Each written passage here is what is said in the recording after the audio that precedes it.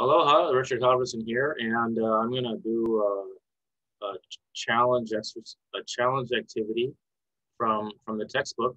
Uh, I'm going to do today. I'm going to do 6.13.2. So let me get this out of here. All right. So in this one, we are writing a function called number of pennies that returns a total number of pennies given a number of dollars and optionally a number of pennies. Optionally, okay. So we're supposed to, if you look down here, we're supposed to write this function. And it can either input it can either just input a number of dollars, or you can optionally input this works. Oh, I see. Okay. So the first time we execute this number of pennies problem, we're going to execute it with passing two arguments. And the first one is going to translate to dollars. And so we multiply that by 100. And then we would add if there's a second one. And the first one, we're only going to pass it one parameter. And so then we would want the second parameter to default to zero pennies. So we're only asking for the number of pennies in a certain number of dollars. So how do we do that? Let's move up. Let's go up here and find out about. Oh, it does it this way. Okay, so we just do the second parameter can. That's the default, right? Mixing arguments and default parameter values. What's default, just to make sure I know what's going on. Default parameter values. Okay, listed.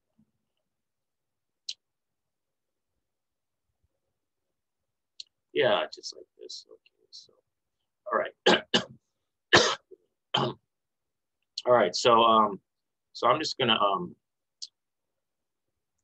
pull this up and copy this.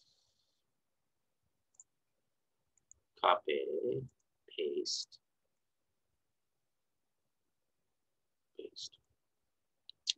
And so I'm going to say my solution goes here. That's nice.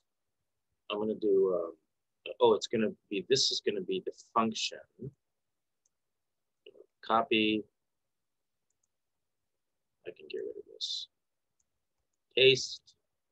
Oh, it's got to be def. I'm defining a function, and it's going to have a dollars, comma, pennies, that's dollars, comma, pennies equals 0. Yeah. Okay. Let's see. That would be it, right? So let's test this. Print dollars, pennies. Okay, I'm just going to see what that looks like. And so I would go. Let's run this. Run test.py, and oh, I gotta save it. Silly. Save. That's the last time I used this. Let me Control C, and let me just run it again.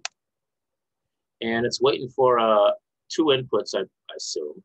Yeah, let's put these 2 inputs in here. 5, 6, 5, space 6.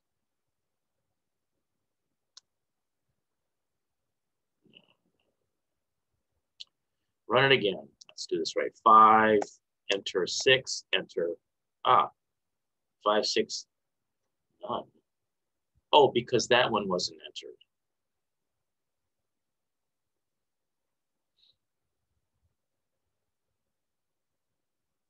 Well, anyway, so all right, so I'm not gonna print those. I'm gonna call it again.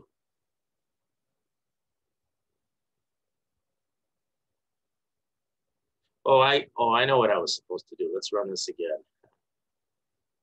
Oh, what's the none for?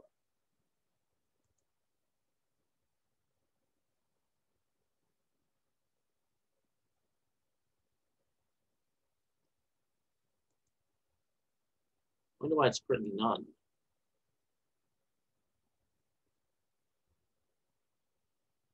Well, that's weird because it's printing 3 things. Yeah. Let me run this again. Okay, 5,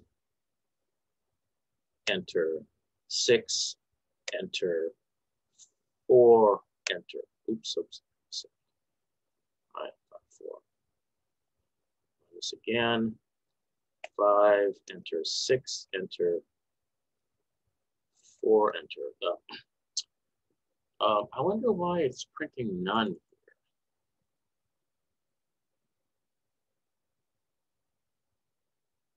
Yeah, I don't know. Well, anyway, I'm going to say return. Maybe it's because I'm not returning. Return dollars times 100 plus pennies.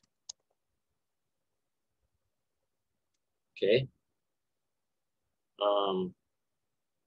wonder if this is right. Okay, let me just run this and see what happens. Did I save it? There we go. I didn't save it, did I?